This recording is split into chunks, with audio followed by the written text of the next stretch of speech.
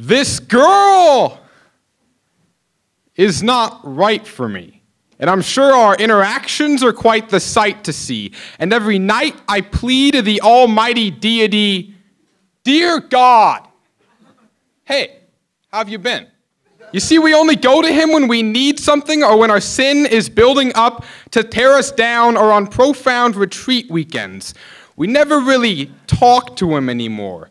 Where did we lose it? Why did it go? Give me back my childhood image of a God who stands 6'5" and has a thick white beard. Give me back the image that rain is only heaven's tears. No, it is not sad. Rain is the splash from the angels jumping in swimming pools, and thunder is those same angels going bowling. My grandmothers are throwing strikes, and my grandpa doing cannonballs, and I was too young then to realize how short life is.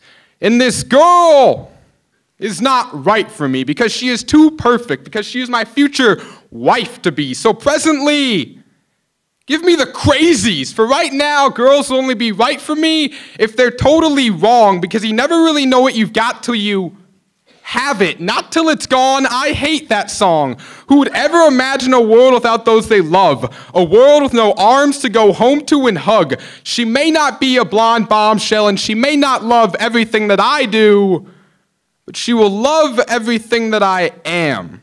Chalk another one up to fate's plan. It must be a perk of God's job to chuckle in joy and happiness when we say, isn't it funny how things worked out this way? But still, this girl's not right for me. And I fear she may never be. But maybe, just maybe, she will. We will live in a house on top of a hill in suburbia hell. We will drive 2 SUVs and have 1.5 children. No, I refuse to be just another statistic choosing neighborhood based on school district. Because whether they go to public or private schools, I know my kids will receive the tools to do well in life. It's a funny thing about tools, though.